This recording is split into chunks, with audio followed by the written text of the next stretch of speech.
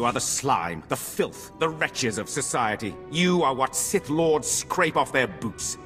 Maybe you'll be lucky enough to crawl out of that muck and make something of yourselves. More likely, you'll die. It's my job to see that it's one or the other.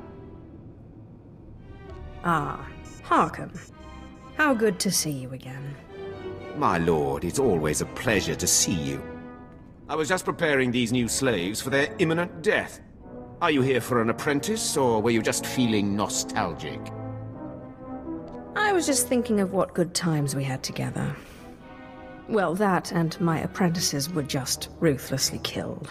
Good times, yes. Thanaton had the sense to pass up this cancerous lot, so they're yours if you want them.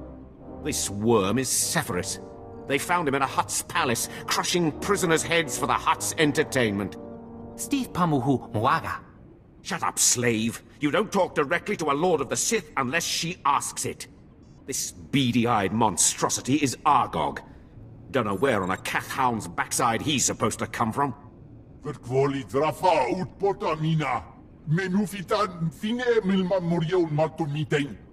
Sorry, what was that? Can't understand a word it says. This gangly creature is Jackson. He's no Sith, but is at least human. No offense. And this bone-faced one, well, I can't pronounce whatever gibberish he says he's called. We call him Zalek. Master. Don't let him fool you. Too wild for his own good. There were 2 others, but we made the mistake of leaving them alone with Zalek. I caution you against choosing favorites, Harkun. I will check in often. You may check back as you please. I don't expect it to take too long to chew through this bunch.